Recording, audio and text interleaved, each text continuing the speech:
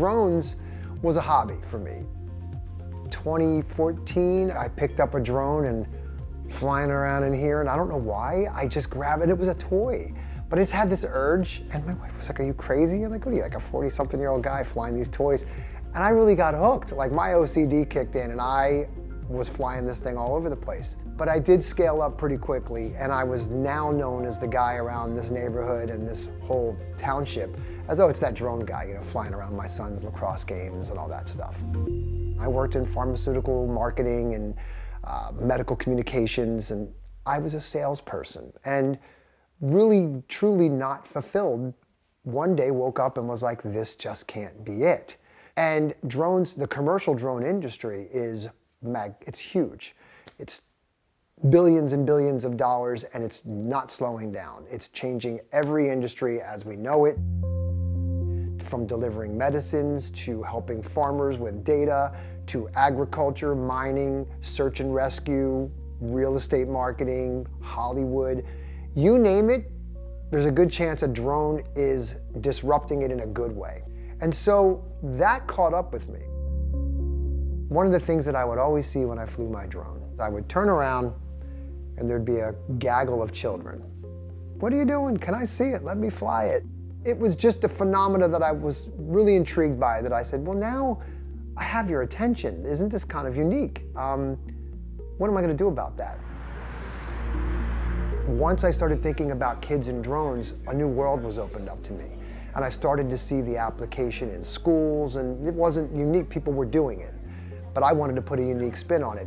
Most people were focusing on the tech, and I wanted to focus on the kids. Does anybody know what kind of things we can do with drones? Like, what do we use drones for? You could help people. I had been interested in drones for some time, but worried that the kids would have trouble with them and they would be large and break and be outside. I happened to meet Scott. He showed me his inside drone program, and I immediately fell in love with the curriculum. Very hands-on for the students to be able to work with missions that are real world applicable. They see the videos in real time of what's going on with use of drones, and then they can apply that in the classroom itself. So we're using it in 8th grade this year across the district. All 3 middle schools have a chance to use this program. Go ahead. All right, now, what I want you to do is just pitch it forward with your right stick. The roles in the program are very cool. The kids are either the driver of the drone or the observer, taking notes and working very collaboratively in a team. Each person in a team is equally important for the success of something to roll out. So these are all great life skills for the kids to learn. Excellent. Whoa, cool. The curriculum comes in numbers of different pieces. This is really the core of it. This is the student mission guide. It's a very student-centered approach to learning. We want the students to take ownership of their learning. Gimbal, the artificial intelligence drone, is like, hey, you guys are part of this amazing thing called Drone Legends. We're gonna teach you how to fly. We're gonna do some computer coding with drone blocks. We're even gonna make movies. So let's go, this is gonna be a great adventure. And then Gimbal takes them on a series of missions throughout this entire book. All of our missions are pulled from real-world application. If you Google it, a dog in the UK was rescued by a drone who tied a piece of sausage to a string and went into the flatlands and found the dog because the dog saw the sausages. So they rescued a dog. There's a company called Zipline Drones, and they did a webinar for us about 1.5 years ago. So I'm going to give you a tour of one of the Zipline distribution centers in Ghana. They're using these big, they're called fixed wing drones. So everybody thinks of the drone as the quadcopter, right, with the 4 things. Well, they look like airplanes.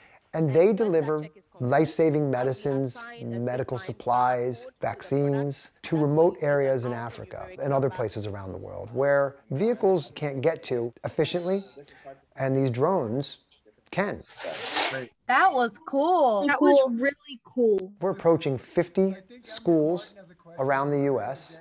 We have programs running in New Zealand. Great engagement. The kids were coding, learning the language and the vocabulary, pitch and yaw, things I'd never heard of, learning about safety and drones in New Zealand. And I thought, this is amazing.